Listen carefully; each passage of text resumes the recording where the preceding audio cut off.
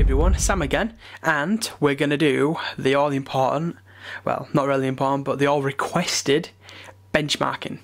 Yep, I'm going to do the benchmarking tests. So, here's the Motorola Razr, courtesy of gunmobile.com, and let's have a quick look. So, what I'm doing at the moment, my internet's currently down, so I'm using my Galaxy Nexus as a Wi-Fi point to run this, so it should work. So here we go. So we'll do the Quadrant because everybody asks for Quadrant, whether it's good, whether it's bad. Everybody wants to know what the Quadrant score's coming at. So I'm going to show you what they do coming at. So if it wants to load up here, so here we go. So we'll run the full benchmark. And off she goes. So we'll do what we normally do. We'll let it run its course and come back in just a couple of seconds.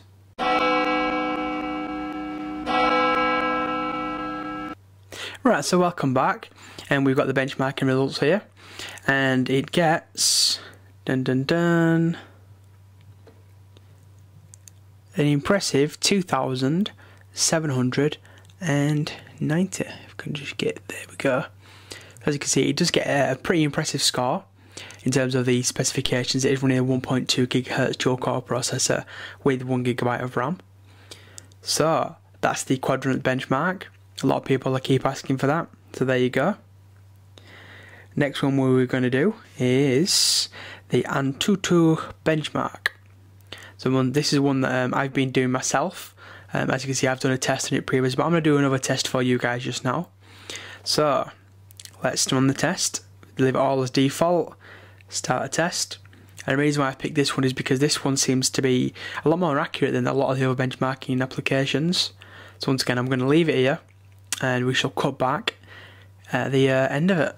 So stay tuned, and we shall be right back.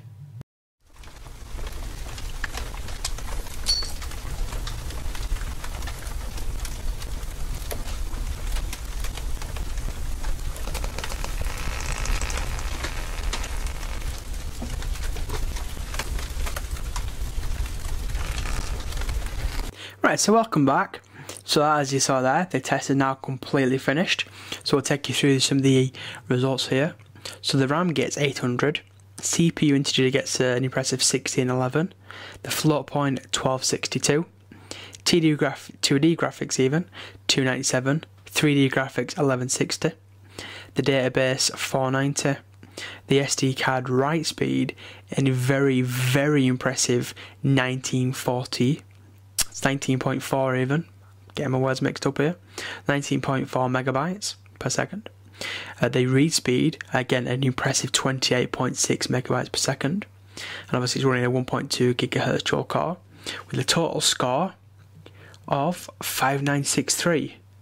So for the specifications of the phone, a lot of people were saying that it seems very underpowered with the kind of like the GPU and the CPU that they've put into this, but this benchmarking and my overall, kind of playing with the phone, very, very solid. So we're going to go to our one of our final benchmarks. We're going to do the all standard Linpack. I have got another one I'm going to run on this one for you. So we'll just do this first of all. So once again, single thread. We are getting 50.32 with a 1.67, single thread again, 52.725 with 1.59 seconds, and last we've got 51.463 with a 1.63 seconds. So let's then run the multi-threaded one now.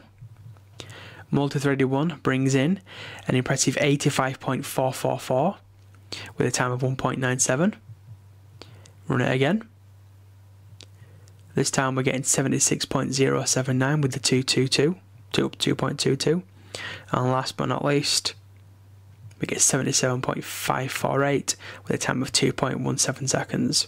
So again, those scores there are pretty impressive. They're not as impressive as some of the handsets out on the market, but in terms of the performance in this phone, that's very impressive. Right. So as you saw there, they're the benchmark and the Motorola Razr. If you've got any questions with regards to that, hit me up down below. You know what to do. Ask me any questions as you want. I've got a browser benchmark on its way as well, using a new benchmarking tool I've been using called Lemma. So I'll be including that in all my browser benchmarking from now on. Anyway, people, I'm going to get off now. If you've got any questions, you know what to do. Hit me down below, as I've said twice now. And don't forget to check out gunmobile.com. And thank you once again for them to supplying this for me for the review. Anyway, I shall see you in my next video. Cheers.